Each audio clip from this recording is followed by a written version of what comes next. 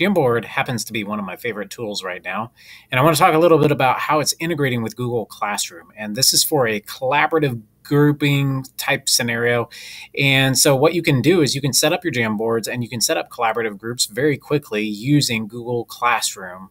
And instead of making a bunch of copies and setting up permissions and dealing with all that and attaching separate, there's such a fast way. I'm going to show you how to fly through this. So first thing I need to do is set up a template. And to do that, you know what? I'm going to use the Android version. I get it from the Google Play Store.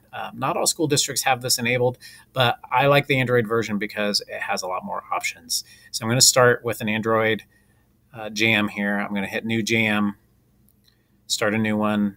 And I'm not going to do a lot with it, but what I do like about the Android version is you can actually add multiple pages, whereas in the web version, you can't add multiple pages, but you can go to multiple pages. So really the Android version is much more robust. And not only that, but it has a lot more tools. It has a ton of tools like Google Drive and a web search and inserting images and all kinds of fun stuff.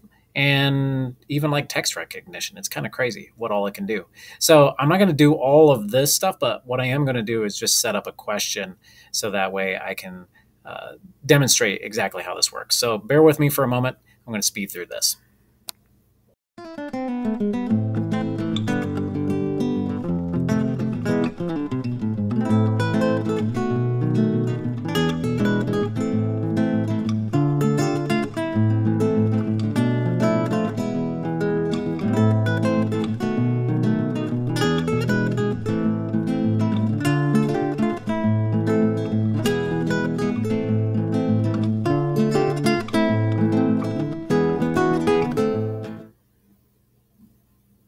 Okay, I have my template ready, and I'm going to have members of my technology team do this portion. And so I'm ready to go. I've done this in the Jamboard app. I'm going to go back to the web version, and you'll see when I refresh this that my template will appear here. And it says Untitled Jam. Actually, let me go ahead and rename that.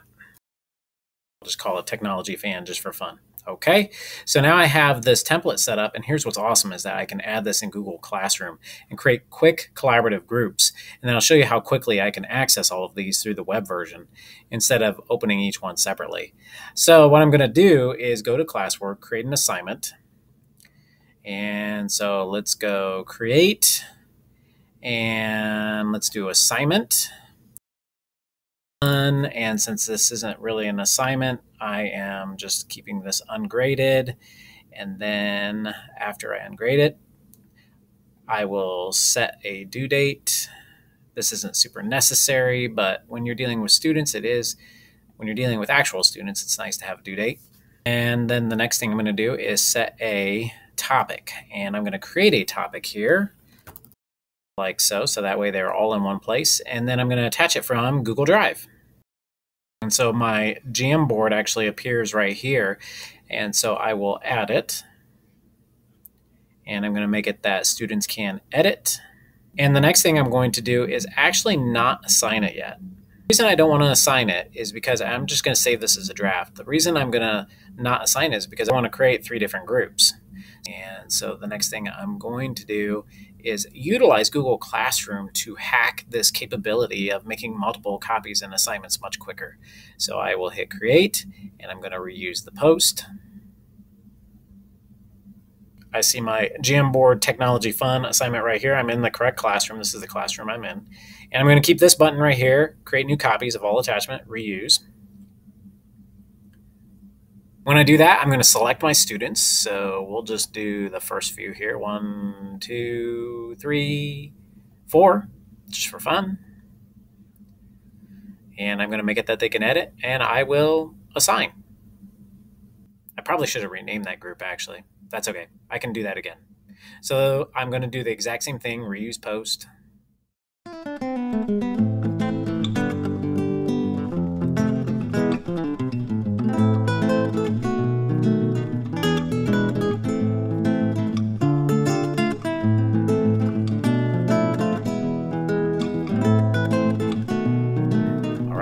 Assign, and now I am done. So now with this collaborative group, what I'm able to do is I'm able to see all that they're doing in these Jamboards, and I'll come back and visit it another time.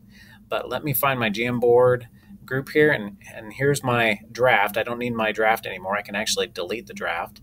It doesn't affect it. That's just my template. But it automatically made all these copies for me. And I can open each one and see what's going on in each class.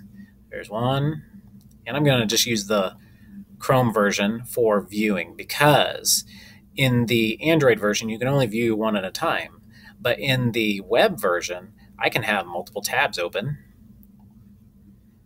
and view each one and keep track of what's going on in each group while I'm working with groups of students. So this allows me to manage the class much better. So here I have three different groups, and as students are in it and working, they will be able to access it. So no one's in them yet, but as you can see, they will be able to get to the separate pages and try them out. And I automatically was able to make these copies of these Jamboards very quickly, and I didn't have to do a ton of work with making multiple copies myself. So that's my little Google Classroom hack and how it's working with Jamboard. I love the updates that Google is doing with Jamboard, and I think this provides some really awesome collaborative opportunities for students and teachers.